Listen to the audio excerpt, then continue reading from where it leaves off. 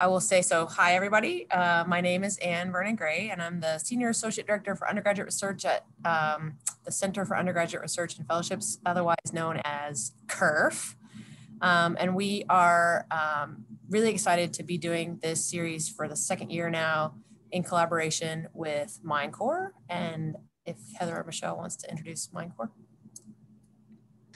MindCORE is a center housed within the School of Arts and Sciences that's trying to bring together scientists and students working across mind and brain at Penn. Yes.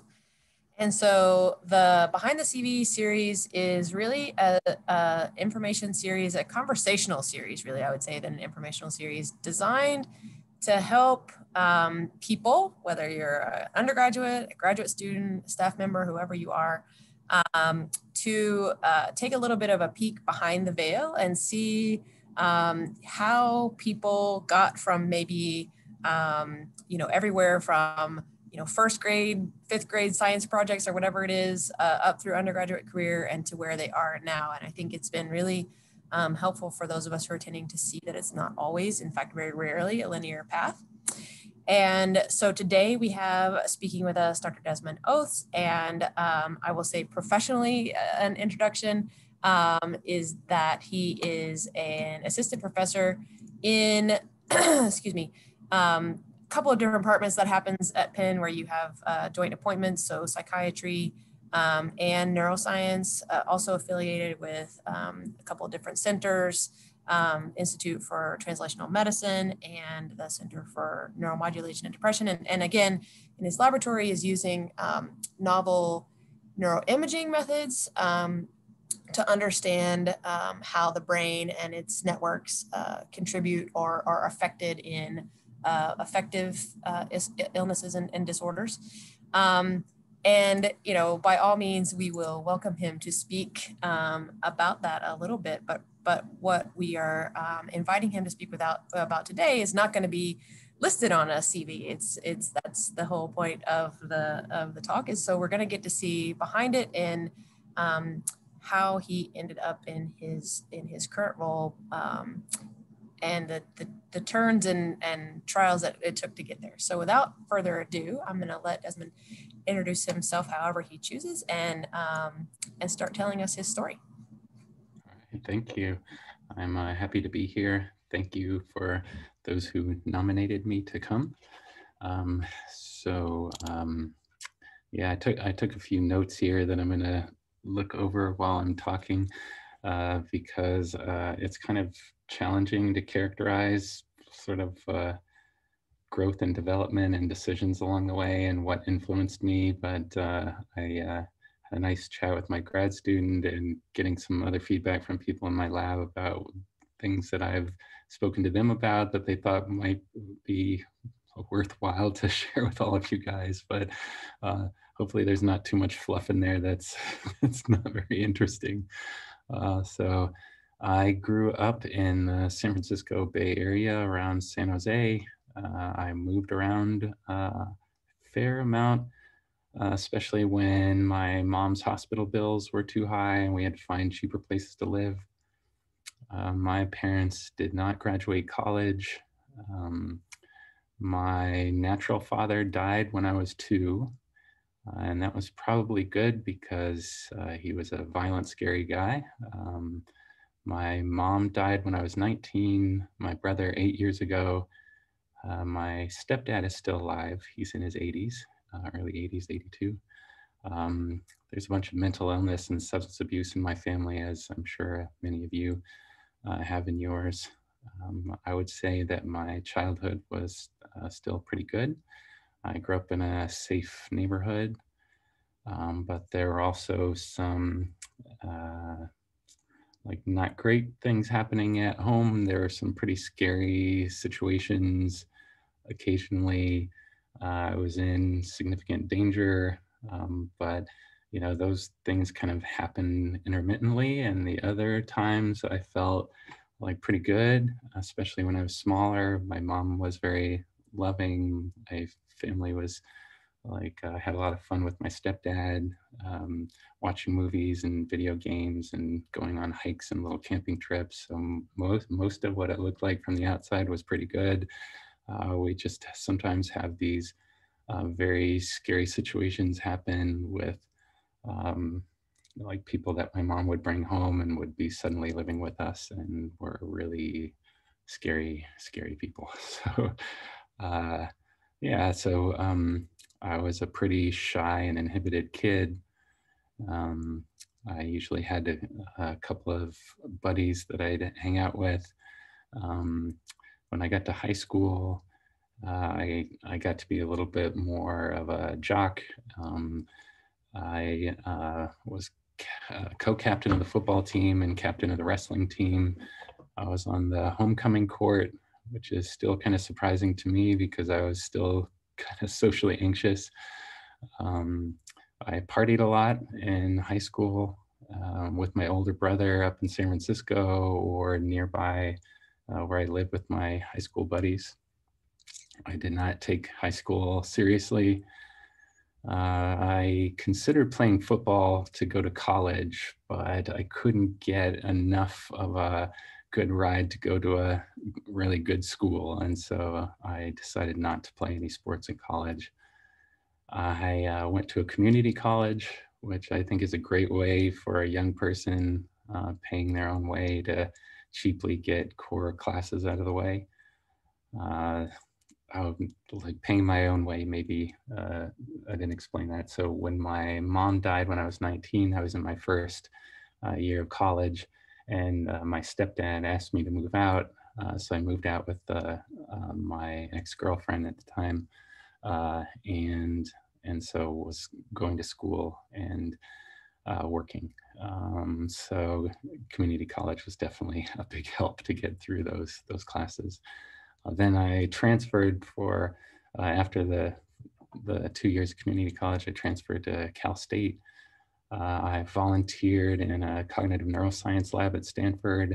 I also had a bunch of other jobs at the same time. So I was like a busboy doing catering jobs. I had this crappy office job. When I was in college, I took that more seriously because I was thinking, wow, it's a pretty crappy life of what you could do without an education.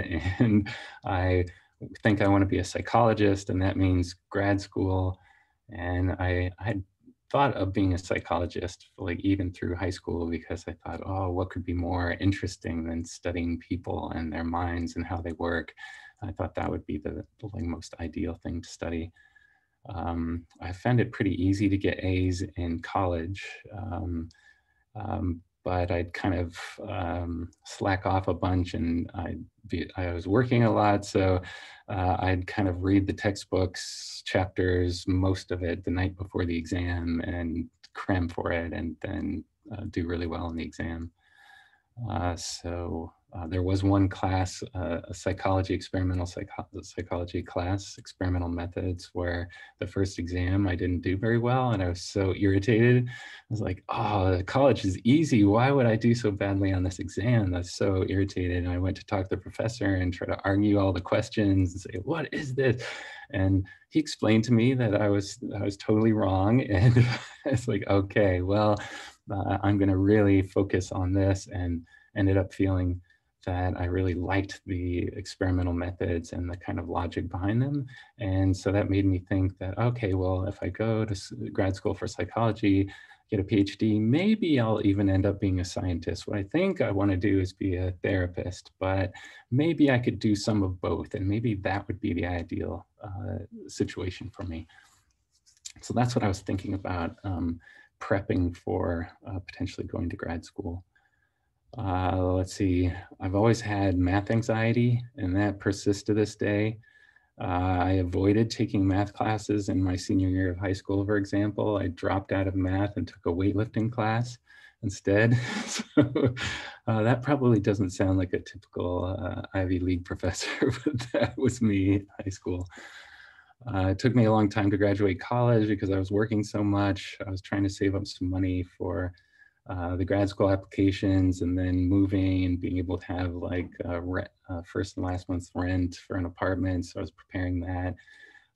Things were easier for saving wise once I lived with my ex-girlfriend's parents for a while, and then I lived in my stepdad's garage for the end before I went to grad school.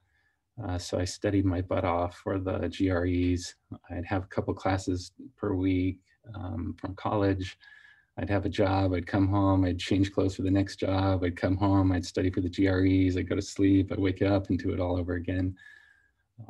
So I was very diligent then.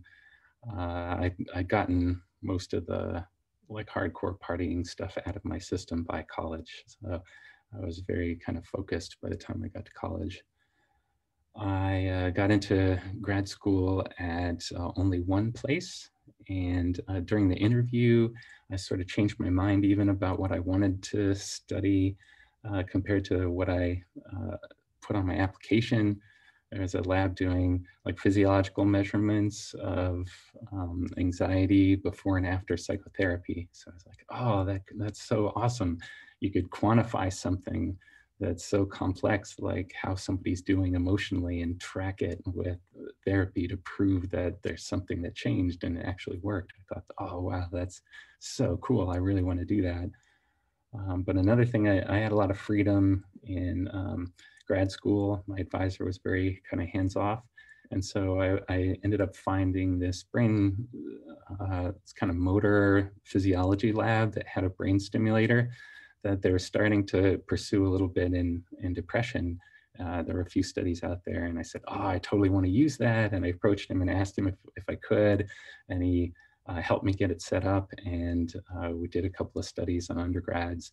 So that has paid off for me, because that decision kind of paved the way for things that I'm doing today with brain stimulation. So after I graduated with my PhD in clinical psych, I kind of felt like I was on internship. That's the last thing you do to get that degree, a year-long full-time clinical internship, which sucked. It's like all day long seeing patients and doing paperwork for patients. And it was so draining. I didn't get to do hardly any science. I had this tiny rotation in the second half of the year, doing a little bit of EEG stuff, but mostly it was all patients. And I was like, I like seeing patients, but this is just draining. I can't take it. Whereas when I do science and I spend like long days doing science, I'm energized, I'm excited to do it. And so that's another kind of clue to me, like, hey, this is, if you do clinical work, only do it like part-time again, and do as much science as possible. So that's what I was thinking when I got my first postdoc, which is at University of Wisconsin. I really wanted to do functional MRIs, which they didn't have available at Penn State when I was there. So I got to learn that in Wisconsin. We were a couple of years in, and I got a training grant, my first grant. And it took me a couple of tries to get that. I was excited. I was like, all right, now I'm set. My wife started law school at Wisconsin, and she was actually, right when I got my grant, she was admitted as a transfer student to Berkeley. And the economy was doing pretty bad at the time. And we thought as a couple, like, I'm never going to be a money earner. We need to put more into her career. So she moved to Wisconsin for me. It's totally like a better decision for us to pick up and go to California, back to California for me. So we did that. She transferred to Berkeley and moved out there, and had no job, which was tough. We didn't have much money. She's in school. And the PI at Wisconsin said that he could continue funding me for a little while. So I thought, okay, I'll be all right once I go to California. But he said, oh, sorry, I actually don't have any money for you at all. I can't pay you anything. So I scrambled around, tried to reach out to people that I'd met at conferences who were in California, other postdocs, PIs that I'd met, scheduled meetings with them to say, hey, do you know of anybody looking for somebody with these skills? I'm ready right now. I'll do assessments. I'll do whatever you want. Just give me a paycheck. And I ended up finding a psychiatry resident at Stanford who I'd met before. And I gave him that story, and he said, "Oh, actually, I just got this big grant from NIH. I'm going to start my own lab here. And it combines that brain stimulation that you've done before and he'd never done before with imaging." And he said, "So you would be the ideal person to come help me start this new project." I said, "Yes, right now. Can you start paying me right now?" He said, "Well, no, the grant's going to take a couple of months." I said, "Oh my God, I don't know how I'm going to get through even the next couple of months with no pay." But he found a way to put me on this other, somebody else's grant temporarily for a month or two to get it started until his funding came through. I'm so grateful for that because it was really tough when we landed there. So Stanford was a good place. I got to work with a lot of awesome people. I was there for a long time. I applied for so many grants, so many training grants at the VA because we had a VA affiliation through Stanford and NIH, and I didn't get any of them. I applied for so many things. And finally, the last year that I was there, I had this small grant funded in R03 from NIH, very small. But let's see, so at a conference, actually, I was showing my work and somebody told me that there's a new center starting at Penn and the lady starting that was looking for new postdocs or potentially junior faculty and that I should talk with her. And so I talked with her. She said, "Oh, you have to come be a postdoc at Penn." I said, "No, I'm not going to come leave. My wife has a good job in San Francisco. We just bought a house. We have a little baby. We're not going to pick up and move, especially just for a lateral transfer of being a postdoc."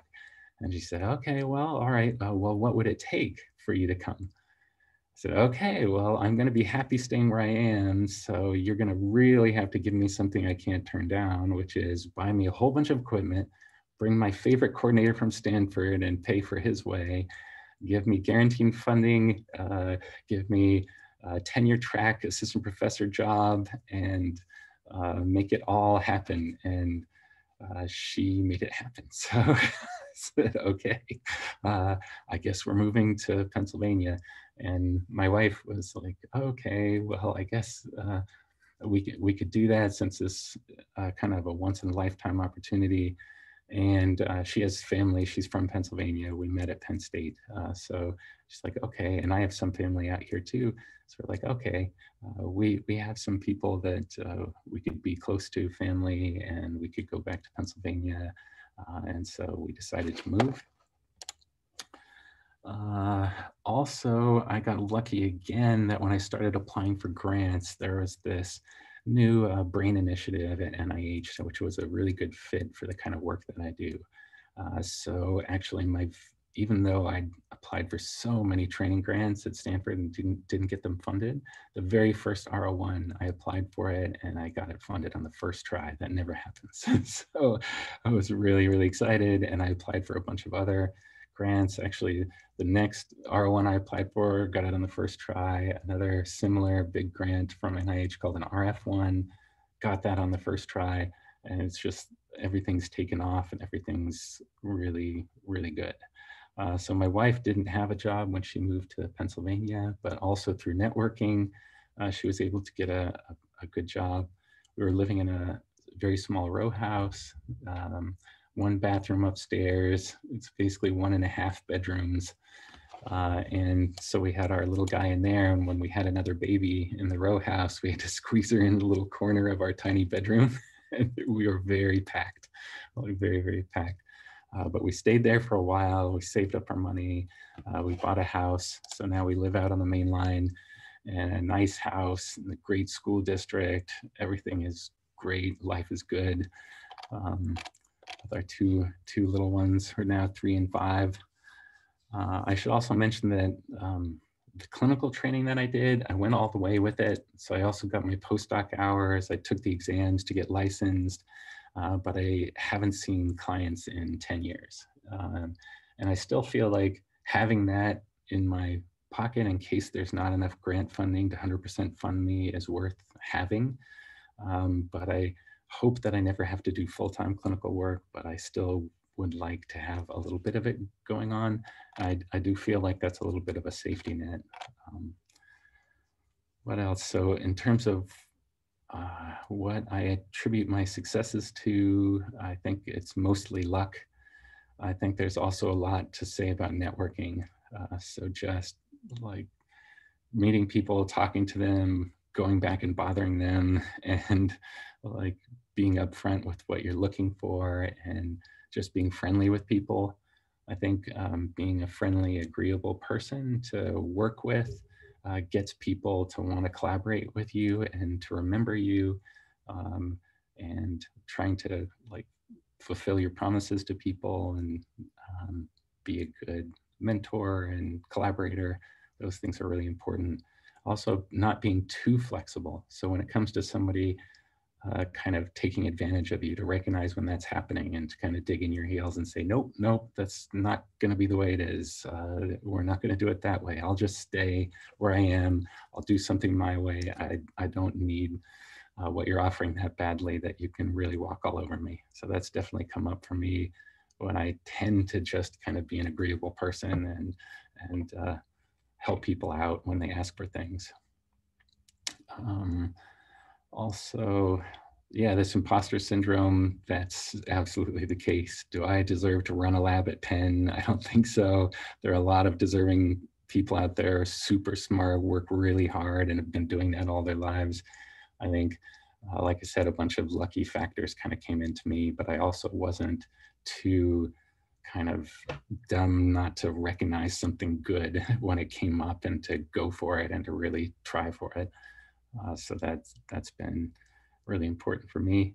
I'll say being a scientist includes enormous mountains of rejections all the time, applying for grants, for jobs, trying to publish your work.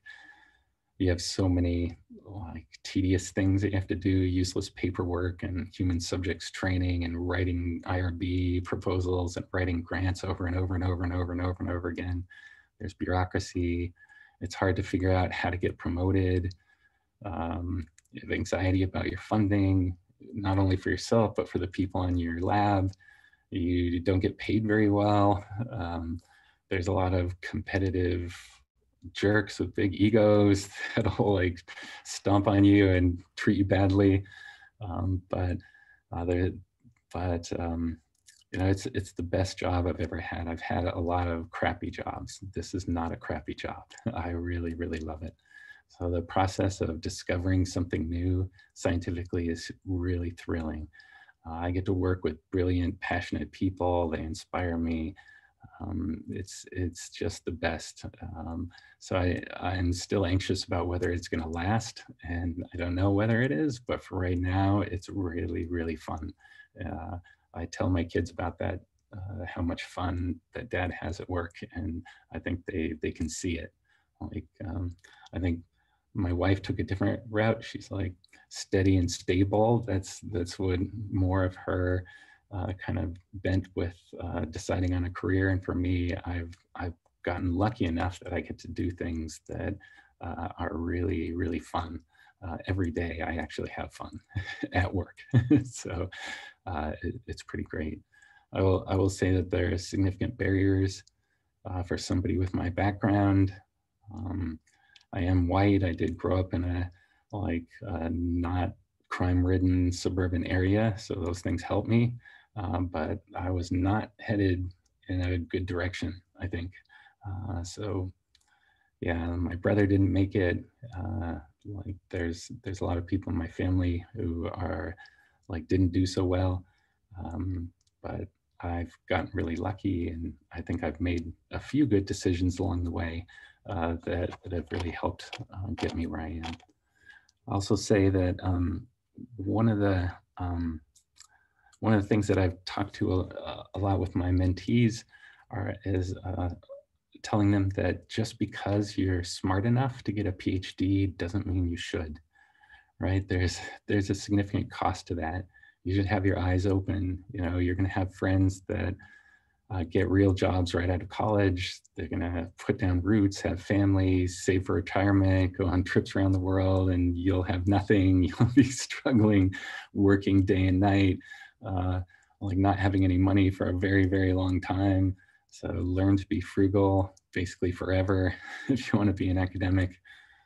But I'm talking to people who are like me, less so to the people who have affluent, educated parents who are helping them out a lot and will pay for the down payment on their house, will take care of their kids, like will totally take care of them and they have nothing to worry about. Like I have a different perspective, I guess, than the average kind of person who is like me in my kind of job. So most professors fit the stereotype, right? They come from educated, wealthy backgrounds, and it's just a given that they're going to be successful at something. And I've been surprised at each step that I have been successful because I didn't set my sights very high growing up. And so it feels great, but it also feels weird and like it's not real. So also one of the benefits of being an academic is they have flexibility. So if somebody needs to take the kids to the doctor, I can take the kids to the doctor. If the kids are sick, I can stay home. I have a lot of flexibility. Nobody's waiting to see what time I come in and what time I leave. And that feels really good. That feels like you have some control of your life, which is great.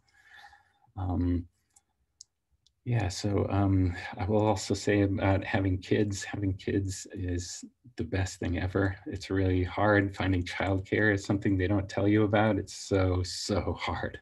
Like finding somebody decent, affordable, willing to work long hours, but stay patient with your little ones. Like, wow, that's a big, tall order. Childcare facilities are so expensive. They're booked years in advance.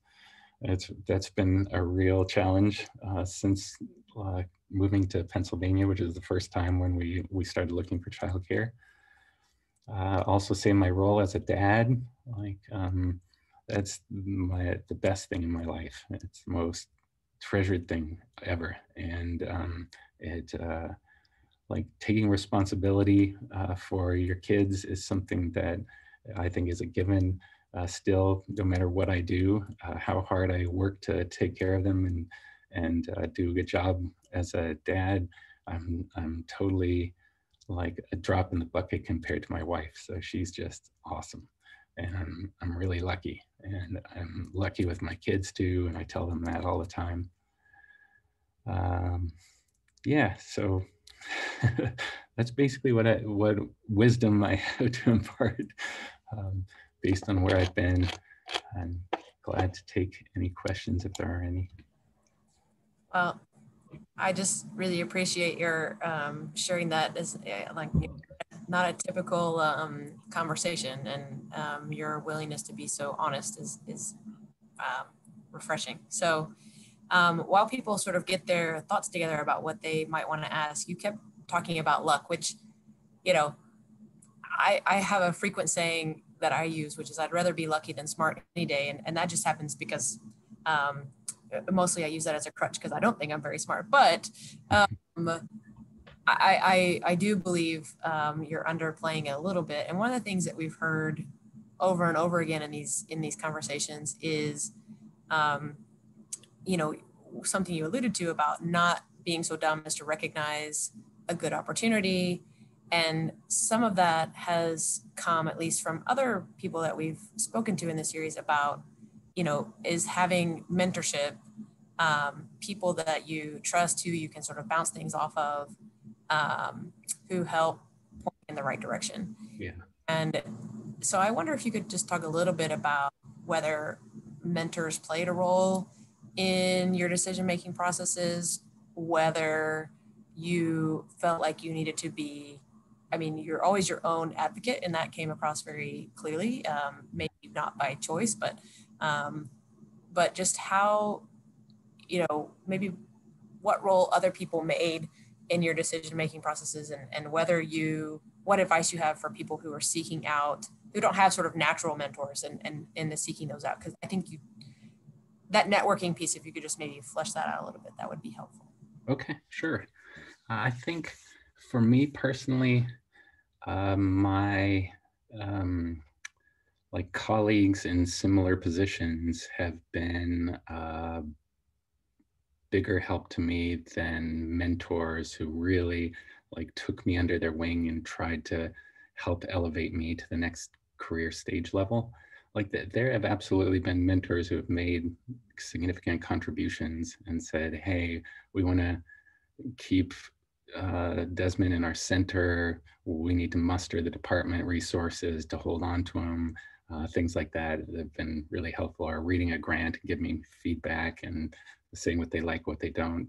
Very, very useful, very like clearly necessary to learn the skills and to move on. But I feel like emotionally and the friends like having other postdocs or grad students to talk things over with was even more helpful to say, you know, stick it out. I applied for this grant this many times and I finally got it. Or, you know, giving advice to each other and commiserating when we're all struggling. I mean, almost no postdocs get to run their own labs, but we're all trying for it, right? So all of us are hanging out saying, oh man, I didn't get the grant. Oh man, you know, to commiserate with each other. That was a real benefit to me. And in grad school, we have similar things where you're just like, oh, this is a killer. It's taking me so long, can't get it done.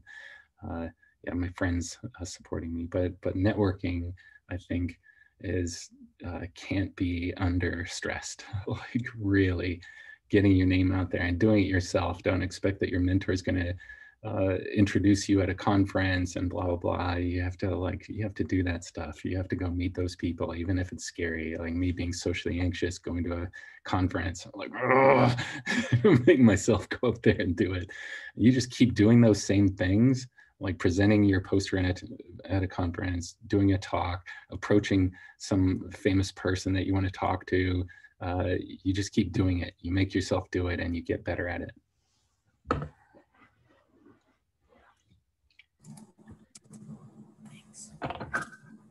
Thanks. So yeah, Heather put in the chat, feel free to post something or just unmute yourself and shout out.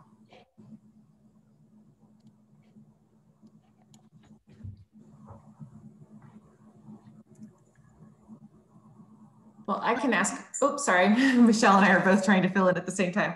I'll go first and then I'll hand it over to Michelle. Well, first I should apologize because when we opened here and you were asking for where your name came from, and I said it wasn't for me.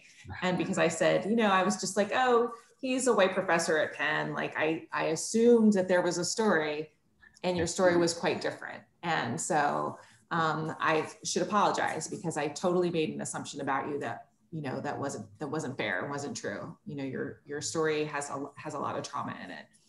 And I appreciate that you shared it. One of the things that was this weird theme that came through last year was that we had some faculty who actually had done sports in high school. Yeah. And I found it kind of interesting because in some ways, in the case of the other two, they were also both first gen. And it felt like actually sports might have been this thing that they were first kind of recognized for. And it was so odd because, you know, being in a place like Penn, I just thought, oh, you know, sports, whatever. Yeah. I just kind of discounted it, but it feels like it's more than just the sports. It's sort of the confidence. And I wonder if you felt like, you know, wrestling and football, if any of that sort of played into some of your kind of perseverance and ambition. I think that's probably true. I think there is some degree of perseverance that that you get from sports, and also some like camaraderie with the people that you play sports with. You feel very close to them. I did with some of my buddies who played like multiple sports with me. We're really close buddies. Like we like threw each other around and ran into each other and like shared in triumphs of each other when things went well or didn't. Yeah, so I think there's a lot of kind of character building that sports helps with, and I definitely appreciate that. I wasn't sorry not to play sports in college though. Like, okay, I did that thing. I don't like somebody yelling at me and blowing whistles at me and stuff. I like exercise, but I don't want somebody screaming at me. So. Yeah, that's interesting, because one of the things that came through before was that there are schedules that you have to be at practice and you have to maintain your schedule, and those are some other things that sort of set you up for success. It was interesting to me because I have never, when we think about sort of the STEM pipeline and bringing students to Penn, like I've kind of discounted sports as a way that has been a real way that a lot of people who wouldn't have traditionally gone to college do get to college, or so. It makes me think about sort of when we think about issues of inequity, like in Philadelphia public schools, like there are whole schools that don't have, like, I don't think there's a gymnastics team in all of Philadelphia, and only a handful of schools have, other, like wrestling. I can't think of one school that has wrestling. I'm sure there are some of the biggest high schools that do, but my kid's school doesn't have wrestling.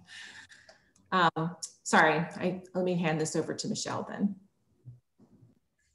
Thanks, Heather. Yeah, I really appreciate your story, and I was struck in particular by what you said about just because you're smart enough to get a PhD doesn't mean you always should. And I think kind of that decision point for a lot of people is tough because it's hard to envision it's not just a job, right? It's like a life, it's a full lifestyle. And I was wondering how you figured out that was a life that you wanted, or how maybe other students at that transition point might kind of reach out, like where to figure out if that's the life they want.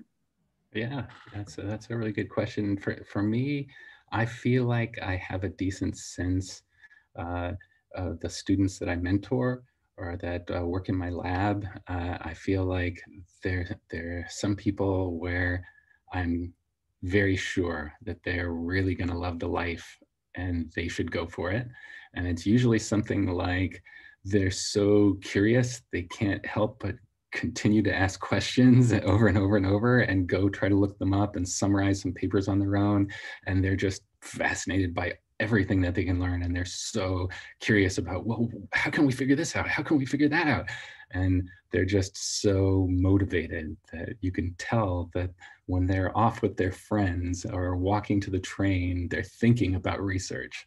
And if you're already doing that at that level, you're going to be happiest as a scientist, even despite the cost of like having very little money, having to move a bunch of times and make new friends, like all those things that go along with the cost of doing it. But most people are sort of in the middle, where I say, like, for those people, they should really carefully think about what are they giving up, and what will life be like, and how long might it take before they could run their own lab, and what are the steps along the way, and are they going to be happy doing those things? Because, if you really feel like you can't be happy until you run your own lab and do your own studies, then that's going to be a miserable, very long time for you.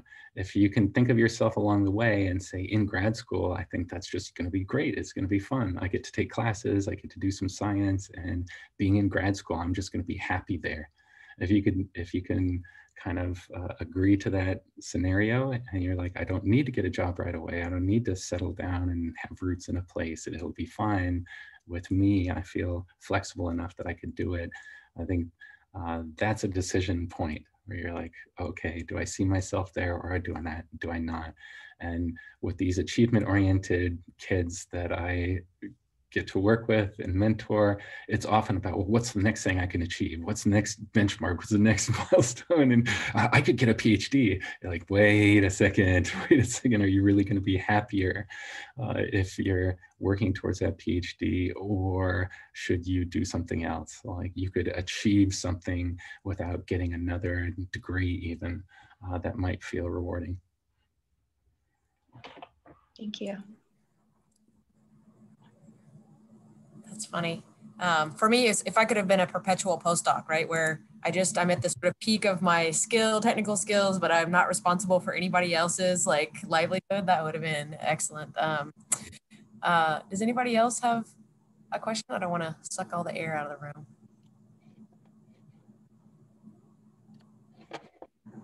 So maybe from a pragmatic perspective, you mentioned, you said one of the things that stuck out in my head was, you know, it's hard to know how to figure out how to get a promotion. Like, how does that work, right? And at least in the fields I'm familiar with, they've made great strides in trying to be much more transparent and clear about, like, you must have X numbers of publications, or have this much grant money, or have, published this book, or whatever it is.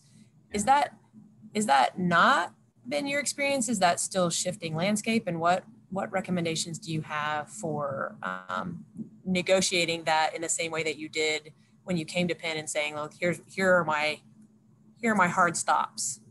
Yeah, so I would say that there are clear categories of things that are put out there that will help you to get promoted.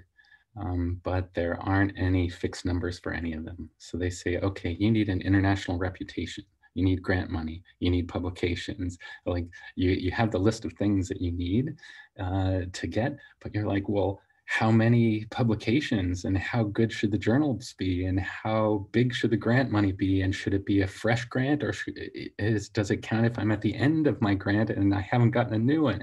There are all these scenarios where it's not clear that you get this number, this number, this number, therefore promotion. So they just take your dossier, they sit in a room, they look it over, and they make a decision. And it's just people looking over your credentials and your achievements and making a decision whether they think you should be promoted or you shouldn't.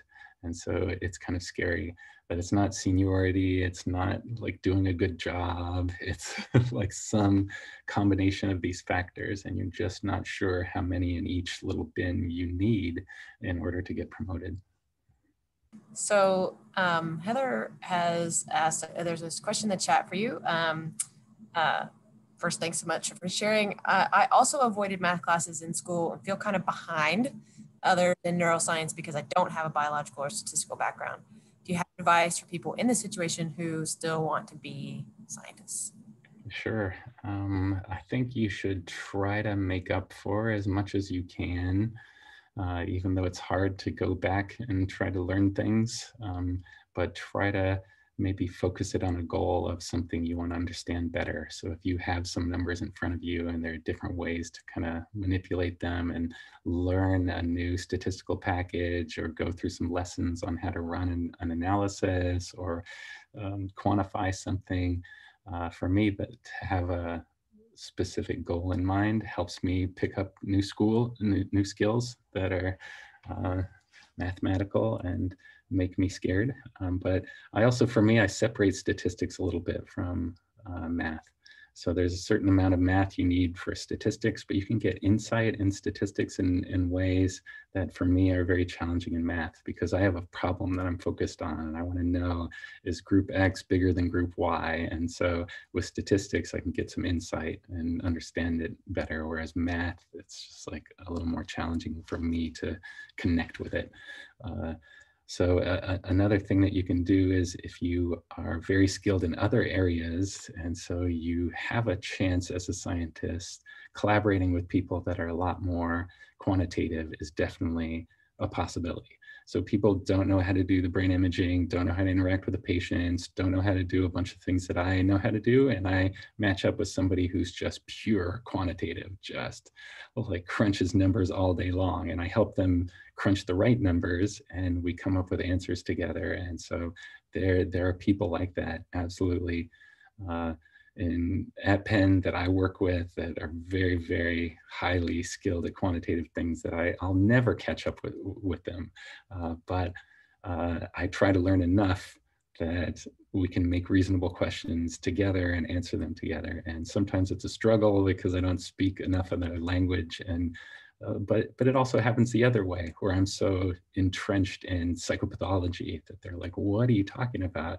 The scale says anxiety and it doesn't measure anxiety. Like, yeah, let me explain that. And we work on problems together, and that's definitely something that you could do.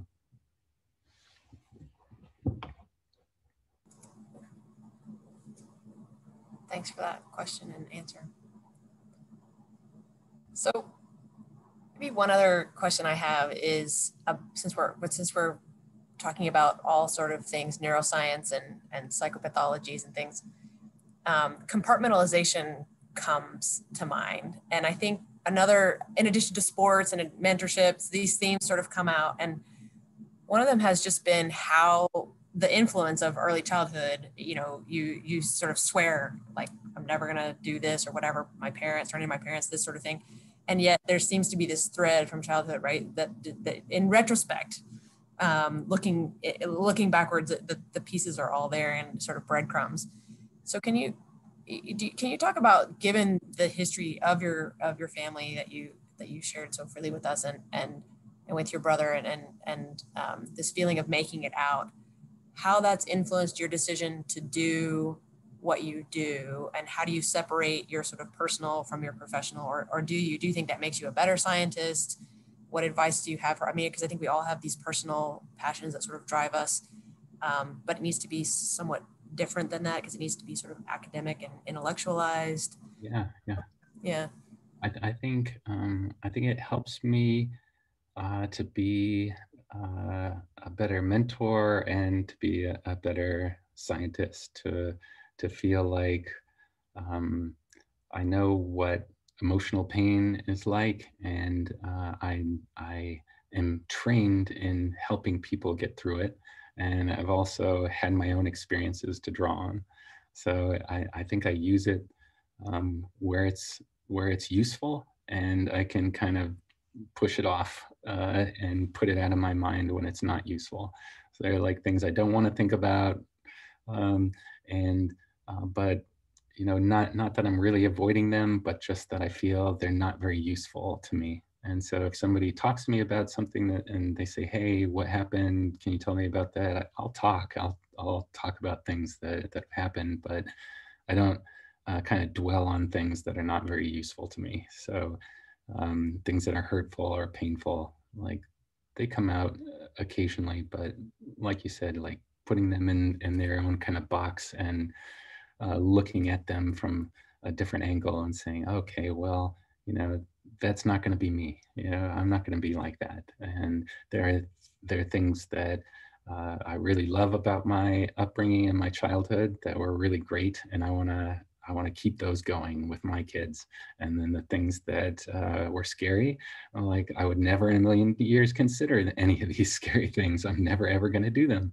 But I'll keep an eye out for scary people or scary things, because I've seen it up close, and I'm going to do a good job of protecting people I care about.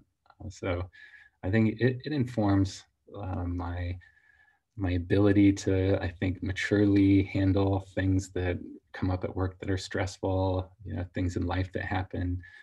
There's some resilience built in, some like insight you get from experiencing some challenging things and thinking about them later.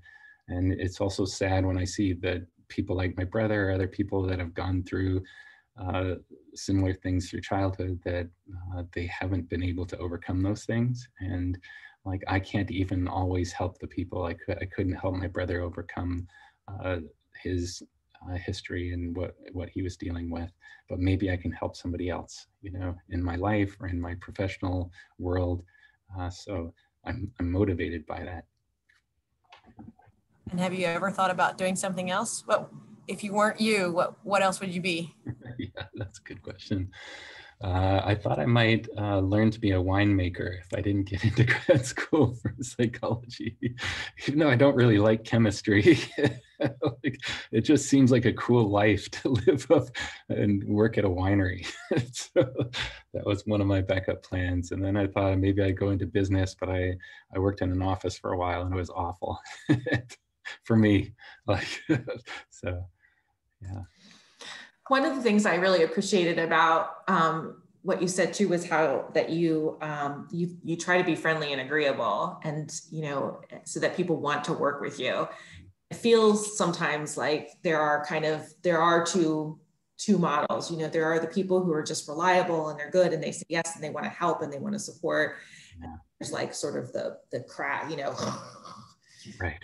People who just, you know, I am me and get away. Yeah, and it's, I guess I don't really have a question, really. I just wanted to say that I appreciate that. I mean, it's certainly, it's, there are some really notable people who are in your camp, and it makes it a lot more pleasant. Like that's what we're always trying to do, is to bring people together, but I don't want to bring people together with jerks. No, I was told by a senior mentor not long ago, she said, "You're too nice. That's your problem. You're too nice." And it's like, you may be right, but you haven't seen me when I'm digging my heels in, because we haven't had that kind of conflict. Like this mentor and I hadn't had that, where there was a resource, there was a problem where I disagreed and we had to push back against each other, because I feel that I am pretty firm when I'm like, that is not right. This is what I want.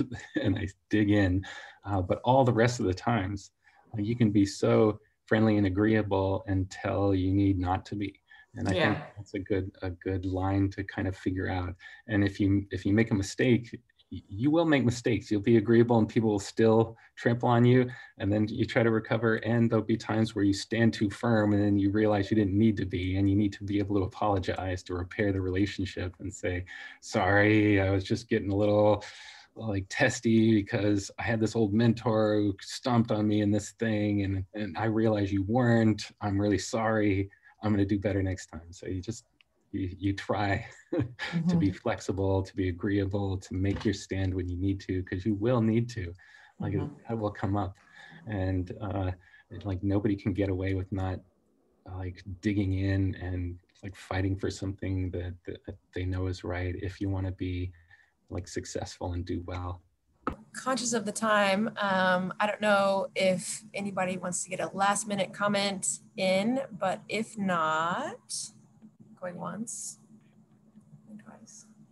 I hope you'll join me in thanking Dr. Oz. This has been just an absolute pleasure to spend this time with you.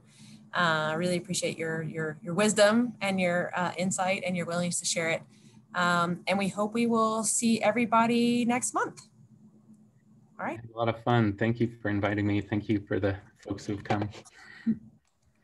Thank you so much.